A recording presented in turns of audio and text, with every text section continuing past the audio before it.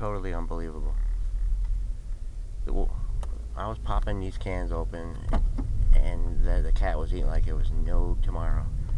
It's cold, you know. They know.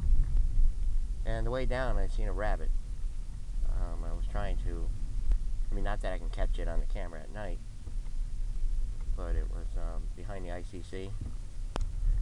Maybe we'll zoom over there real quick. But yes, you know, I don't know what to do with them, these cats here. I don't really know what to do. Call Liz, I don't know. You know, but they have to run them through, they have to test and everything. And I'm sure they'll come out good. The thing is, I worry so much because when I pull up the black and white cat, he's mostly black, little white. That's Moppus over there. You probably see me driving around there because when I came down, I seen it. I don't know. It was down here somewhere. Well, it flew across the road, and I know a rabbit. Nah, he got away.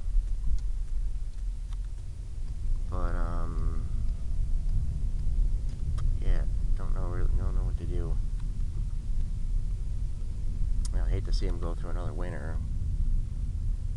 But like I said, I don't know. I think they're fine. I am kind of worried, like I said, when I drive, he just goes right under a car almost. I'm like, how does he manage?